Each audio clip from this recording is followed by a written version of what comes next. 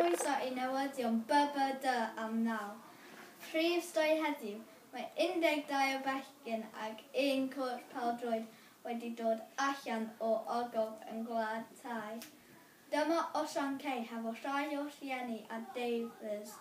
Dros I ti, Osian Cei. Diolch, Max. Felly, dwi yma gyda un o'r deifars nath achub y bechgyn. Felly, so ffindi blaen.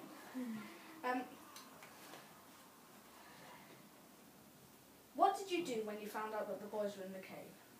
I couldn't believe it. I couldn't believe that the coach could put them in so much danger. Do you have a plan to get them out?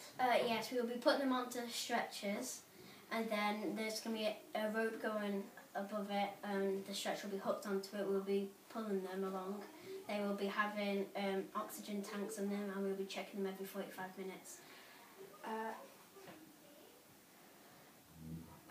Could you speak to the boys? Couldn't speak to them because first they had oxygen tanks on, and also they were quite scared. So it would be best to leave them alone. Thank you, Philly. Welcome. Gyda Mrs Lingham, un o rhieni'r plant. Felly, Mrs Lingham, sut wyt ti'n teimlo am y tragedy yma?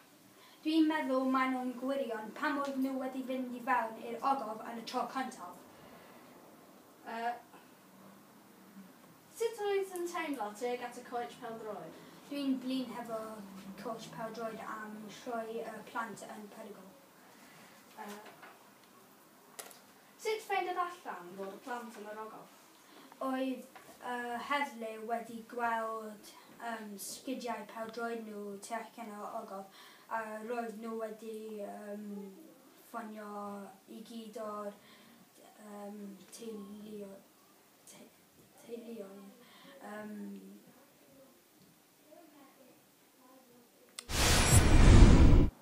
Diolch, Osian. A dyna gyd am rwan. Mae hwnna bwletin newyddion am naw.